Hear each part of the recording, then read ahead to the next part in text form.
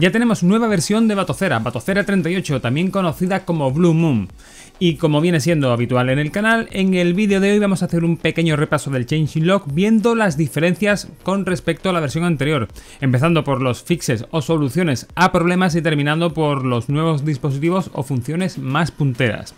No me enrollo más, así que sin más dilación, ¡empezamos!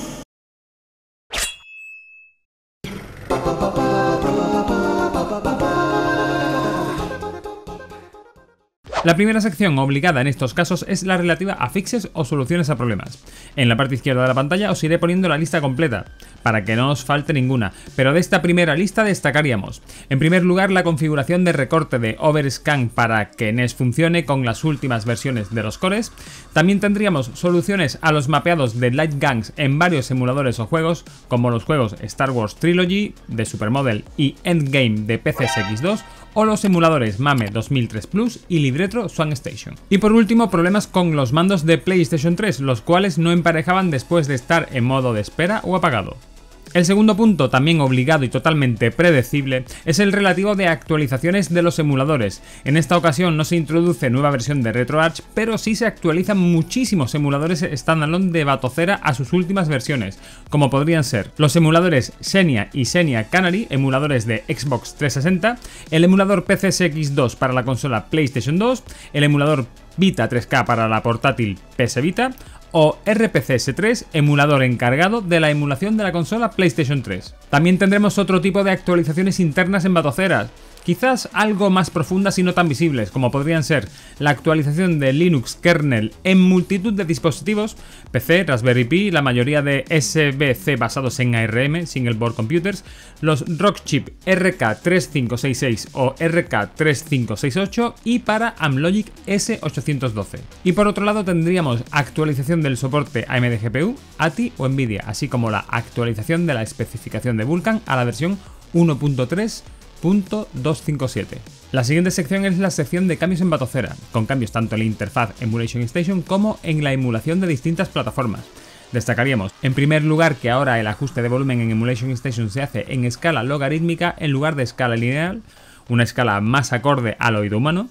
Por otro lado, se introducen bastantes cambios en el emulador Model 2 respecto a la relación de aspecto, la cual se ajusta por defecto en 4/3, la posibilidad de ajuste de la resolución de renderizado en Emulationstation, opción de habilitar scanlines y relativos a las light guns, la eliminación del punto de mira o el mapeado del botón de monedas o Start. Por último, en Emulationstation tendremos la opción de seleccionar un controlador o mando específico de Sony a través de la interfaz Emulationstation. Continuamos con la sección de añadidos en Batocera. Aquí se encuentran bastantes cambios, alguno de ellos muy potente. De esta lista podríamos destacar funciones adicionales que podemos seleccionar en Emulationstation para Dolphin, emulador de las consolas GameCube y Wii, RPCS3, así como ajustes de sensibilidad o zona muerta en Mupen 64 Plus o ajustes de mandos para los emuladores de Nintendo 64. Por otro lado tendremos la inclusión de bastante contenido descargable en forma de juegos gratuitos tales como Hydra Castle Labyrinth, Hurricane, un clon de Turrican, o Tyrian, un shooter vertical.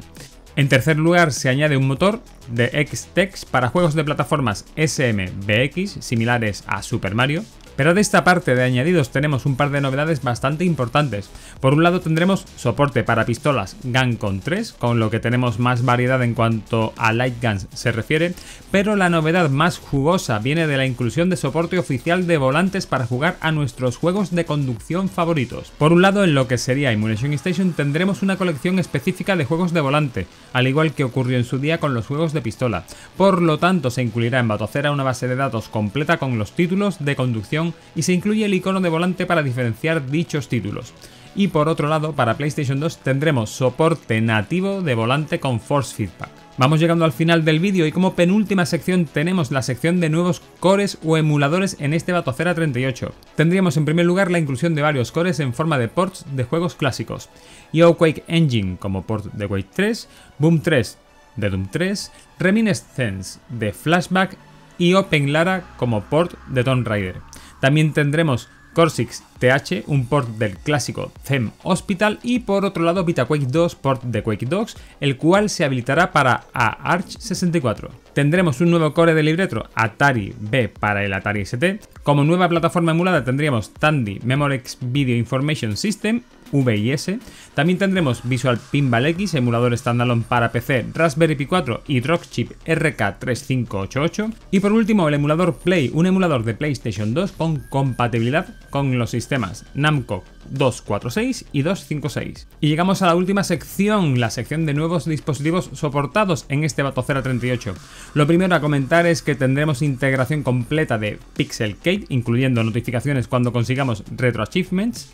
Una delicia, a ver si me pillo uno y os lo enseño en el canal. Tendremos soporte para varias placas de la familia Orange Pi, como serían la Orange Pi 5B, Orange Pi 3 LTS y Orange Pi 02. También tendremos soporte para Odroid M1 y Odroid Go Ultra. Aparece soporte preliminar o inicial de varias placas CADAs, las cuales son Single Board Computers con procesadores Amlogic. Este soporte preliminar cubre las placas CADAS BIM 4, CADAS BIM 1S y CADAS BIM 3L. Y por último, como anuncio estrella, tendremos soporte para la consola portátil AIM Loki 0, una consola bastante potente que seguro que dará bastante juego con Batocera. Conclusiones, pues una buena actualización con un buen puñado de novedades y ajustes, y con soporte a un puñado de nuevos dispositivos. Las novedades estrella y más visibles en este caso vendrían de la mano de la inclusión de los juegos de Volante como nueva colección, junto con el soporte nativo de Volantes con Force Feedback en PlayStation 2. El soporte de Guncon3 junto con algunos fixes y ajustes en la sección de Light Guns, un pack de añadidos y mejoras para la plataforma Model 2 y, como no, la inclusión de los nuevos dispositivos tanto en la familia Orange Pi como en la familia CADAS, sin olvidar por supuesto a ese bichito portátil que tiene ahora soporte, la AIM Loki 0. Espero que este repaso de novedades te haya gustado o te haya servido. En ese caso deja un me gusta y comparte para ayudar al canal, comenta por aquí abajo y suscríbete y dale a la campana para estar al tanto de lo que viene. Poco más, nos vemos en el siguiente vídeo del canal. ¡Hasta luego!